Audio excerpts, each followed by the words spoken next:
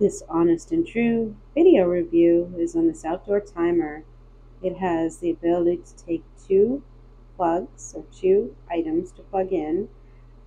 It's a standard plug, three-prong plug. This has a night and day, as you can see. The darker side is the moon, the night, and all you do is press down these little buttons that are sticking up on the outside to tell it if you want it to be on or off. This is the on and off master switch to turn the entire unit on. It has a great cover that protects the entire thing and a nice thick cord and a place to also, if you want to screw it into the wall or hook it into the wall, you can on the back there.